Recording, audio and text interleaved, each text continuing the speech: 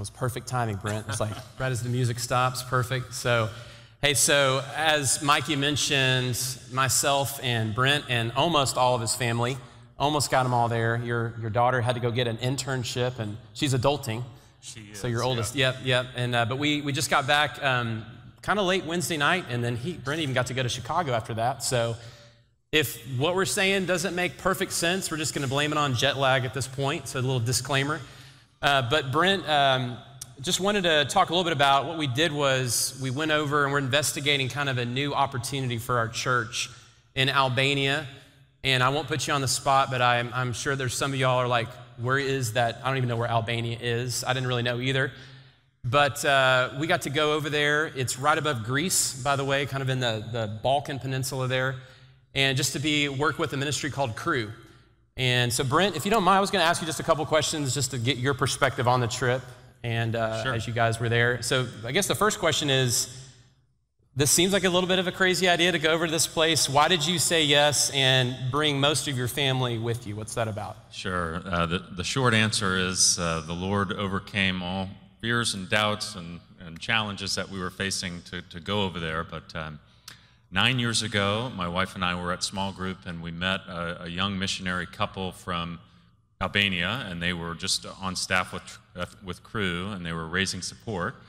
And so we agreed to start supporting them and praying for them. And fast forward to last November, Aldo Rostimi, who was the missionary, wanted to come over and meet with some of the donors and talk about some of the new things going on. So he invited us, he wanted to meet with us, and so I brought him to StoneBridge and talked about some of the opportunities there, and he suggested we take a trip over and come visit. I did not want to do it. I wanted to be faithful to the Lord if he was calling me to go. I had the men on Saturday mornings. So there's a little Bible study here for the men. Had all those guys praying for me, had my family praying for me. I do not like long flights. Anyway, the Lord overcame all of that, and we ended up being able to go. Awesome. So we spent a few days there together. So Brent, in our experience, are there any kind of standout moments for you that kind of from the experience you'd like to share about? Absolutely, and I think some of the video earlier was showing some of it, but we had an amazing night. One night we were called to the college ministry in Durrës, and Durrës is right on the coast, the western coast in Albania, and at that meeting they suggested we throw a Texas party, which the college staff would use to bring new students in, because they love Americans over there, so they wanted to come and promote a Texas party. My wife is amazingly gifted at throwing parties, so she had unbelievable plans. We had we had pop-up cornhole. We had some horseshoes. I brought an American football so we could throw that and teach the kids to throw. And then Brian and Josh were fantastic. Brian led deep in the heart of Texas for the Albanians. On a ukulele. My first time on a ukulele to lead that. But and then they asked us to share the gospel, so I had an opportunity to do that. And after that, one of the girls who was attending for the first time this college ministry came up and just had a perplexed look on her face and said, "Why on earth would you come all the way from America to Albania?" And it was just a great opportunity to share just how Christ's love in our hearts just moves us to want to share that incredible gift with others. And so got to share that with her. And as a result, she decided she wanted to learn more about Jesus. And so she's actually at a camp right now. We found out that she decided to do a camp there in Albania, and we'll wait and see what the Lord has in store. That's awesome. Yeah. I love it. So as we, kind of process now about, our trip, in your mind, Brent, why do you see this potential partnership with Crew in Albania as a good opportunity for StoneBridge? The Crew staff is unbelievably intelligent and strategic, and they made it so easy for us. I mean, we showed up, and they just put us in opportunities to use natural gifts, and then the Holy Spirit took over, and just amazing things were done through that.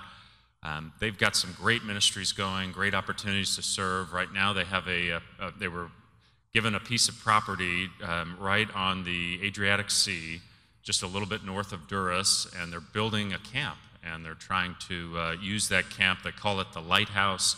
They want it to be a light for people to come and learn more about Christ and then go forward and do amazing things in Albania. And it's a great opportunity because Albania, they're open to the gospel. Yeah. They are definitely open. It's it's a dark place in the sense of not having the gospel there and under communism.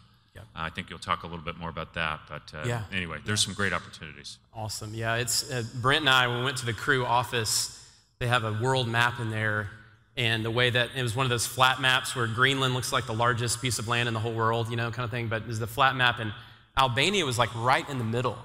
It was interesting kind of where it's located. And not only do they have a heart to reach the people who are open to the gospel there, but they are already sending people all over the place from Albania as missionaries. So it really is pretty inspiring to be a part of that. Pretty cool. It has definitely changed. It will have an eternal impact on our family. So highly encourage anyone to pray about it and go if you're called. Awesome. So we'll have more information as we kind of process, probably put some things out on the website and give y'all an opportunity to express interest. Love to pray real quick for God's leading. Father, thank you for the opportunity, even as Mikey prayed, that we can be part of an amazing church that not only desires to impact our local community, but also to send hope across the world where you're opening up those windows of opportunity. And we pray you just guide us as a church about this potential partnership. And thank you for the Tuckers and their willingness to step out and go, and pray you continue to bless them as they also seek your will.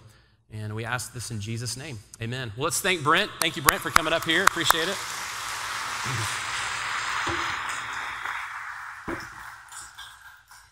Thanks. Thank you, Joe. All right. So we are kicking off a brand new series today. It's kind of ironic that we were really close to Rome. This series is called My Summer in Rome.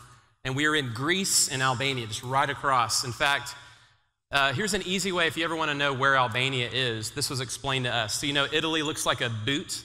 From Texas, we know what boots look like. And there's part of the boot, you've kind of got the spur on the heel of the boot. When you look at Italy, the map, if that spur were to kind of kick back, it would kick right into Albania. That's the way it was described to us. So if you want to know where Albania is. So we were really close, but didn't quite make it to Rome. Ironically, Paul had not made it to Rome either when he wrote the letter to the Romans.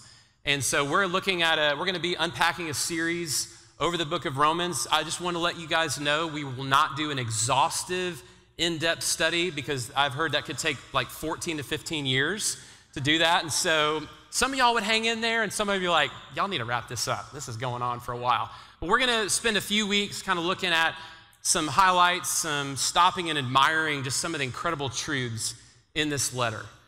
There's a lot for us to learn from it. And today will be more of an introduction, just kind of looking at how Paul introduces this letter. And, how did this church in Rome get started? We really don't fully know. We know that Paul did not start the church in Rome. We think that maybe there may have been some Jewish people from Rome who came to Jerusalem during Pentecost and maybe heard Peter's sermon, because we know many, many thousands accepted Christ that day, and maybe they were some from Rome and they went back and started some house churches. And we know that Paul longed to get to meet these Christians in Rome. Obviously a very strategic place. They're in the very center of the Roman Empire. And so, but we really don't know fully how it got started. And so, like I said, today we're gonna just jump in there. The title that I came up with for this message is Finding Joy in the Journey. And I think that as we look at Paul's perspective today, and really the first 17 verses, he's gonna introduce himself. We're gonna see his words to the Romans, the Roman Christians that he's writing to in the letter. And I think we're gonna find that he gives us a perspective that we can really learn a lot from. I don't know about you, but it can be hard to find joy sometimes. Driving to church today, I go by Walmart, and to see, gas prices where they are, like $4.49, did not fill me with joy when I saw that. I was like, ouch, that really hurts, and just stuff with our economy and inflation doesn't exactly get you excited. And there's a lot of just stuff in the news right now and things that are happening even right here in our local community that has been very heavy and very difficult. It's easy to get discouraged. It's easy to feel down. And so I think we can learn from Paul and what he has to say in here about where to find joy. And so we're going to kick it off. If you want to turn in your Bible, we'll be in Romans chapter 1, and we'll start in verse 1 and just make a few points from these passages. So it says, Paul, a servant of Christ Jesus, called to be an apostle and set apart for the gospel of God, the gospel he promised beforehand through his prophets in the Holy Scriptures regarding his Son, who, as to his earthly life, was a descendant of David, and who through the Spirit of holiness was appointed the Son of God in power by his resurrection from the dead, Jesus Christ our Lord. Through him we receive grace and apostleship to call all the Gentiles to the obedience that comes from faith in his name's sake. And you also are among those Gentiles who are called to belong to Jesus Christ. To all in Rome who are loved by God and called to be his holy people, grace and peace to you from God our Father and from the Lord Jesus Christ. So we're going to pause there for a second. What do we learn even from that opening introduction to the letter? If you want to fill in the blank, number one, first thing that really stood out to me is we need to find joy in your identity. Find joy in your identity. Embrace who you are in Christ. That really just jumped out to me as Paul introduces himself. Think about the way that this is what he wanted them to know about who he was, that he is a servant of Jesus Christ. That's what he leads out with. That is his primary identity. That he had a calling on his life as an apostle, and that just means sent. He was sent by God to bring this good news around the world to the Gentiles. And he was, you see his Jewish roots, Paul's story, he was a Pharisee. He came from a Jewish background. And he sees that what Jesus did, it's a continuation of God's story. It wasn't some just new thing, but he was the promised one from the line of David and was proven to be so through his resurrection. And so he has this calling. And I love even some of the words he gives to the Roman Christians, and that's for you and me too. He says, you belong to Jesus Christ. You are his holy people. You are loved by God. And so there's just some great, powerful things to think about for us. When you look in the mirror, how do you define yourself? Where do you pull your identity? This is a quote that I've used before from Morgan Snyder. It's there in your handout. It says, we cannot live beyond the identity we have embraced. I love that because there are certain things true about you if you're a Christian. You are loved by God. You have a calling on your life. You are holy and forgiven. But unless you embrace those things, then they won't mean anything to you. You can choose not to embrace them. You can choose not to believe them. And it's interesting, I was doing a little study on Paul, and you may not know what the name Paul means. It means little. How about that, right? Especially for the guys in here, wouldn't you love it if my name means little? That's awesome. I'm feeling great about that name, right? I'm little, yes. And I came across this ancient writing that gave some clues about Paul's physical appearance. I thought this was interesting.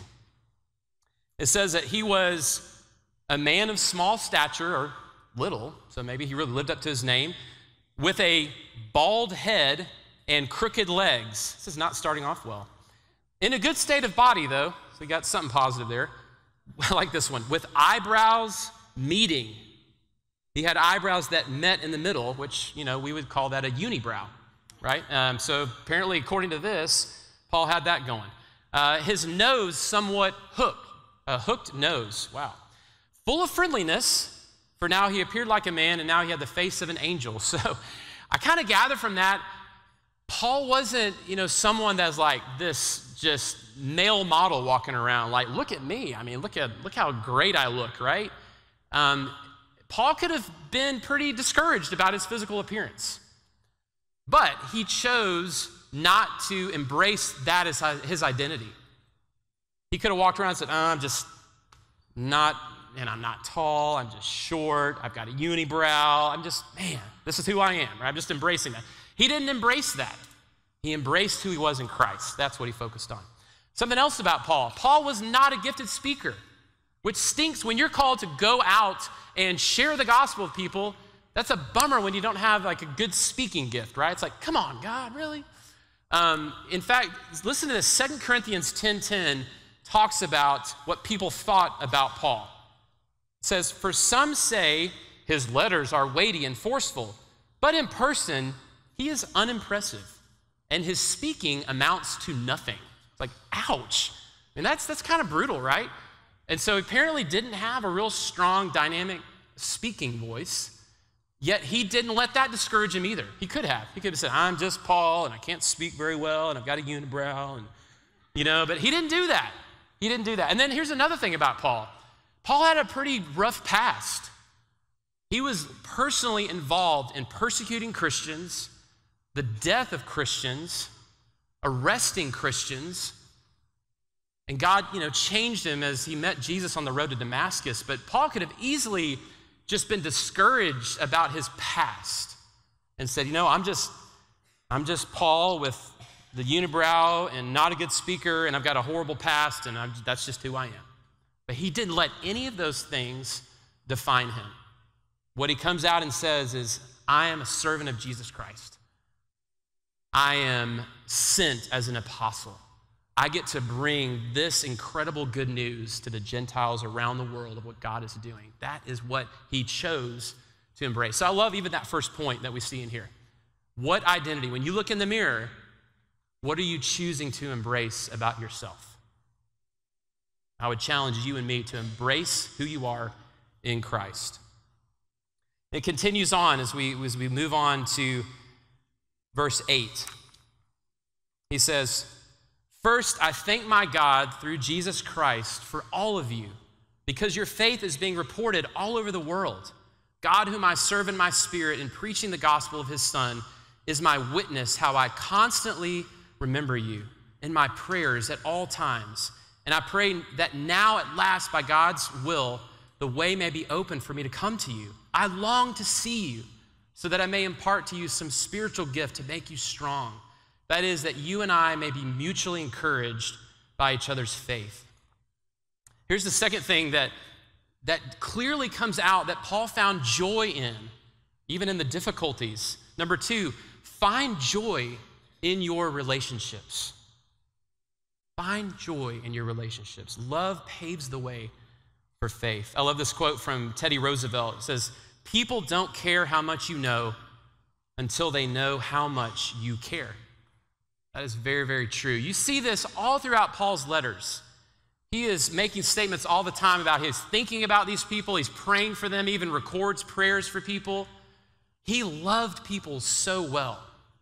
There's all these like greetings and even weird stuff like greet each other with a holy kiss. I'm kind of glad we don't do that here at StoneBridge. It'd be kind of strange. We do the holy fist bump or handshake, which works great.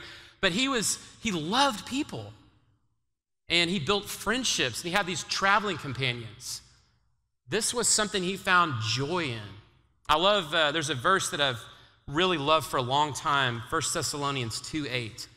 Paul writes, we loved you so much that we shared with you not only God's good news, but our own lives too. I love that challenge. What Brent talked about, doing the Texas party. By the way, the Texas party was pretty humorous because here we are in Albania, and we covered this room in Texas flags. It's like we came in and conquered Albania for Texas. It was really strange. But we're in there having fun, playing horseshoes, doing all these games, doing line dances. They tried to teach me Albanian dances. I was horrible. I could not get it, but they laughed at me, so that was cool. We had fun. But all of that was about loving people. It was about, I'm willing to share my life with you. And we see Paul found joy in that. It wasn't just, I'm just coming in, I'm going to stand up on a stage and just say a few things and then leave. But he said, no, I'm going to share my life with you. I'm going to listen to you. And one of the things I loved on our trip, I'll brag on Brent for a minute. So we had a lot of just traveling all over the place, and we had to do taxi drivers, and and we had to go with van drivers, different places, and every time that we would get in and we had a new driver, Brent would ask them their name. Such a small thing. But it challenged me. It reminded me that every person you come across is someone that God loves and that God wants a relationship with them. And so we were able to get to know our drivers and get to know their stories, and it was so cool. Sometimes we can see people as a means to an end. We say, okay, you're my cashier, you're my driver, you're my repair person, whatever. But through Paul, he teaches us, find joy in loving people well. And even this, like this gathering together, this is special. In these kind of gatherings, we encourage each other. You see that too. Paul's saying, I want us to mutually encourage one another. Even right now, I've got brothers in Christ praying for me over different things. And there's this joy in walking alongside of other people. So, number 2, I think it's a huge point that you see in this introduction. Find joy in your relationships. And it goes on into verse 13. Paul continues, he says, I do not want you to be unaware, brothers and sisters, that I planned many times to come to you, but have been prevented from doing so until now, in order that I might have a harvest among you, just as I have had among the other Gentiles. Let me ask you all a question. Have you guys ever made plans and it didn't go 100% according to your plans? Anybody ever done that before? Anybody lived your whole life and every plan you've made has worked out perfectly? Anybody? Nobody? Okay, yeah, all right, cool. So y'all aren't that much different than me. Yeah, Paul is talking about that here. He's saying, I keep making plans to get to Rome and stuff keeps coming up. One of the roads that I learned about on our trip is a road that goes from Istanbul, Turkey, all the way to Durrës, Albania. It was a road built by the Romans called the Via Egnatia. It's almost 700 miles long. And Paul would have traveled this road often on some of his missionary journeys. You guys remember the town of Thessaloniki or Thessalonica? The Thessalonians, that was right along that road. And on his second missionary journey, Paul most likely was thinking, I'm going to go through Thessalonica, and then I'm going to keep on going towards Rome. Wrong. God had other plans. He gets to Thessalonica. He does what he normally does. He goes and he preaches to the Jewish people in the synagogue, sharing with them out of their own scriptures, this is who Jesus is. He is the Messiah. Let me show you what it says about him. And as he was doing that, many believed, but then it said some of the Jews didn't like it. They were jealous. And they put together a mob to basically take Paul out. And before the mob could get Paul, Paul had to escape to a little town called Berea, where he also ministered to people. Now, Berea now is off the main road. He took a detour. He detoured down to Berea. Then the mob came down there too. And then they're like, we got to get you out of here. This mob is relentless. And so they put him on a boat and he sailed to Athens for another detour, which is way off the road now, and eventually wound up in Corinth. So point number 3 is this. We can learn from Paul. Find joy in the detours. Find joy in the detours. We are going to have lots of detours in life, things we didn't plan for. It's all part of God's plan. I love this quote from Jamie Kern Lima. She says, our setbacks are often God's setups. It's another one I've used before that I just love that. Our setbacks are often God's setups. On our trip to Albania, Albania is right above Greece. And we had the opportunity to go down to Greece as well while we were there.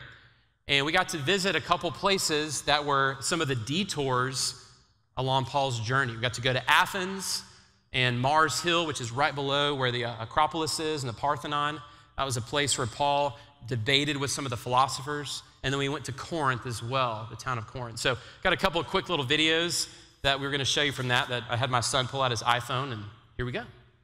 But on this hill in the days that Paul would have been here, the Greek philosophers of that day would gather together, and Paul very courageously shows up in the midst of that group and begins to explain to them who this unknown God is. I love that part where he was walking around and he was reading their poetry and looking around, and he saw an inscription to the unknown God.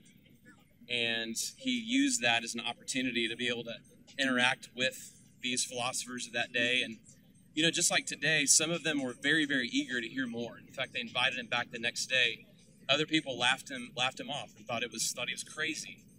But because of his boldness, because he was willing to step out, we 2,000 years later know about Christ, and the gospel has spread, just like it said in Acts 1:8, to the uttermost parts of the earth.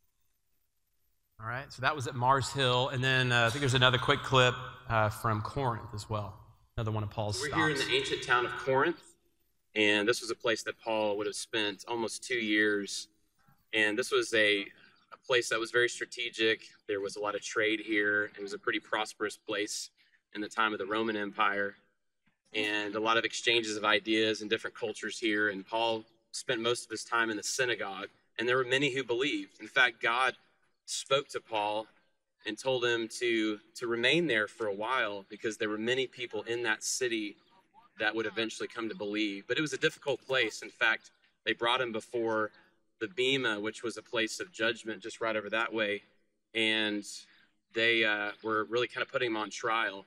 But the ruler, Gallio, didn't want anything to do with it and basically let him go. And then he also moved to another house of another believer in town and spent a lot of time there.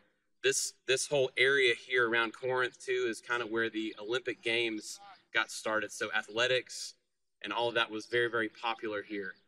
So just, again, another place where Paul and Courage decided to come and bring the gospel here. And, again, we are benefiting 2,000 years later from the seeds that were planted here through all kinds of different empires that would come throughout history. And yet, God is still bringing the gospel to the uttermost parts of the earth. All right, sorry for my casualness there. It was really hot in Corinth. It was a lot like Houston. I was like, I feel like I'm at home, man. Just immediately step out and I'm sweating profusely. That is awesome. But both of these, in a sense, were like detours to Paul.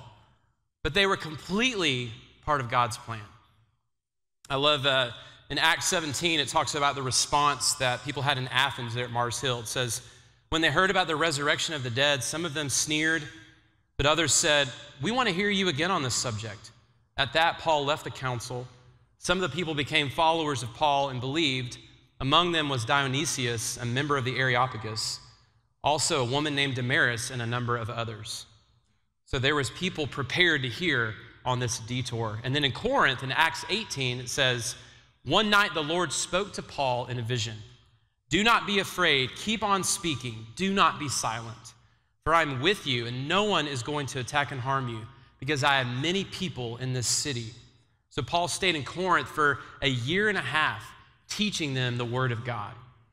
So I love that these were not the places Paul thought he was going to go, but God had significant ministry he did in those places. And the same is true for our life. There are many of us, and you may feel like you're on a detour right now. You're like, this is not what I had planned for my life. This is not where I thought I would be. Be encouraged that God will use you right where you are. I have a friend, Colin Millar, who's this crazy South African, if you've ever met him, Jesus-loving freak. And he was cycling one day. He does a lot of cycling, and he had an accident, and he had to go to the hospital. You're thinking, this is a bad day. This is not good. And anyway, he later shares that while he's there, he is praying for the nurses. He's praying for the doctors. I think he shares Christ with one of them, and maybe one of them accepts Jesus. And you're like, what? This is crazy, man. That's just the way that he lives. He sees the detours, the setbacks as opportunities that God is still at work. And so we can find joy that even if we're not at the place we thought we wanted to be, God is still ready to use us right where we are. And then the last little section we'll read today, in verse 14, Paul would say, I'm obligated both to Greeks and non-Greeks, both to the wise and the foolish. That is why I am so eager to preach the gospel also to you who are in Rome. For I am not ashamed of the gospel, because it is the power of God that brings salvation to everyone who believes, first to the Jew, then to the Gentile. For in the gospel, the righteousness of God is revealed, a righteousness that is by faith from first to last, just as it is written, the righteous will live by faith. And so the fourth thing from this introduction to Romans, if you want to write this down, is to find joy in the gospel. It's not outdated and still changes lives. Find joy in the gospel. One thing I didn't realize is that Paul made it as far as Albania. He actually preached the gospel in Albania. If you look at Romans 15, 18 through 19, he says this, I will not venture to speak of anything except what Christ has accomplished through me in leading the Gentiles to obey God by what I have said and done, by the power of signs and wonders, through the power of the Spirit of God. So from Jerusalem all the way around to the Illyricum, I knew I'd mess that up, Illyricum, thank you, I have fully proclaimed the gospel of Christ. What is the Illyricum? Well, that's modern-day Albania. So Paul actually preached the gospel there. Probably people responded to it 2,000 years ago. Well, as I learned more about Albania's history, it was interesting because they have been conquered by all kinds of different empires over their past. Two of them to point out, for 400 years, they were under the rule of the Ottoman Turk Empire, which is an Islamic empire. Many of them were forced to become Muslim during those periods for 400 years. So you can imagine just any churches that would have been there were basically converted to mosques. And then around the late 1940s, communism came into Albania. And during that time, they declared Albania an atheistic nation. No religions were allowed to practice at all. They shut down every religious institution. And then in 1991, that fell. And so you might think, wow, yes, Paul was there, but so much has passed. It's like, they had a Christian movement, but then Islam came in, and then atheism. And so you would think people are like, I've done all that religious stuff. It's outdated. We tried it. It didn't work. Something else came in and took its place. But that's not the story in Albania. In 1991, Cru and other ministries brought the Jesus film, which is a movie portrayal of the life of Christ. And people responded like crazy. They had this hunger. They had this amazement about the gospel, that God would send his son, love them enough. They feel very insignificant there. And yet God would come to them and love them that much, and people responded. And we met a guy that lived in the communist days, and he responded to the gospel. And our leader, Aldo, I asked him, I said, Aldo, why were you drawn to Christianity? Why did you give your life to Christ? And here was his response. He texted this back to me. He says, I was amazed at the fact that God loves people, me. And that was shown through Jesus' sacrifice on the cross. Christianity is the only religion that accepts people no matter what because of the cross. At that time, I saw the Chronicles of Narnia, and Aslan, the lion, portrayed that truth so perfectly. It was clear to me that I was like that little boy that ran away, and for which Aslan had to give himself to die. All other religions say you must do in order to gain, otherwise you lose badly. Christianity says it is finished. We are accepted, therefore we do to honor God in our new identity. So I have to admit, getting to hear his perspective reinvigorated my own appreciation for the gospel. And I hope that for us, even in America and in the Bible Belt basically here, we would never get used to hearing the stories about Jesus. My prayer is that we would wake up every day still amazed that the God of the universe would love you and me enough to send his son to die for us, that we could be fully forgiven, made right with God, and become his adopted sons and daughters. That is an incredible thing, incredible news. It's why we celebrate communion, and this is the first Sunday, and to kind of think about that, communion really is an opportunity to remember the gospel, to not get used to it. And I meant to mention this earlier. If you need to go grab one of these, we do have some right outside the door. Pardon me for forgetting if you want to pull this out. But this is an opportunity to remember what Jesus has done for us. That our amazement and awe we would just never get used to it. We take communion to remember that God came down in the flesh, and he walked among us, and he lived among us. And he didn't just show us how to live a good life and say good luck, but communion is about him becoming the Lamb of God, him becoming the sacrifice, because the only way we could be made right with God is for God himself to pay that penalty. None of us had a chance of ever being good enough. We have no chance. Later on in Romans, it'll talk about all have sinned and fall short of the glory of God. There's no hope on our own. But this is an amazing remembrance because we remember that God chose to make a way.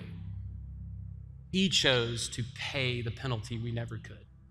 And so on the night that right before Jesus would go to the cross, give his life, he gave a whole new meaning to the Passover meal. He said, "This bread,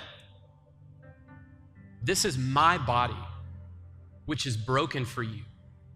Do this in remembrance of me."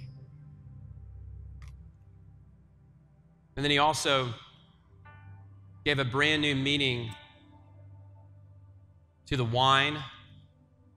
He said, "Look, this is my blood, which is shed for you," the blood of a new covenant, of a new thing that God is doing, where the Holy Spirit will come, and it's not about you trying to do it on your own, but we are in a new day where you'll become children of God. This blood is about making a way for you to be fully forgiven. All of your sins, past, present, future, fully paid for. Just take this and drink.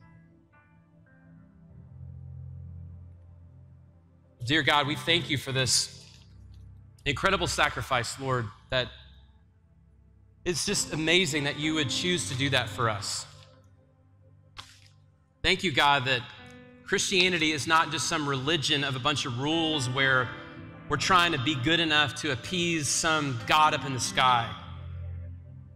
But it is about a historical event where Jesus, you proved yourself. You were the fulfillment of prophecy, and you came, and through the miracles and ultimately through you walking out of the grave, you proved to be the Messiah, the one that was promised to come, the Lamb of God who takes away the sins of the world. We thank you that in you, Jesus, that when we receive you into our life, it is a brand new life that you give us. It's an abundant life. It's an eternal life. We're no longer separated from God, but we become one. We become one in you, God. We're joined into your family. We're part of this family, part of the family of God, that we have a hope and a future, all because of what you did for us. And if you're in this room or you're listening online and you've never made that decision to say yes to Jesus, respond to this incredible news we call the gospel. You can do that right now. You just simply acknowledge that you're a sinner, acknowledge that I have no hope on my own, I can never be good enough, and that you believe that Jesus is God's son, and he came and he died for you and he rose again. You just tell him that you want to put your trust in him, receive that gift, and you will be saved and you will be changed forever, and you become an adopted child of God. You could pray that and just simply say yes to him and trust him. We ask this in Jesus' name.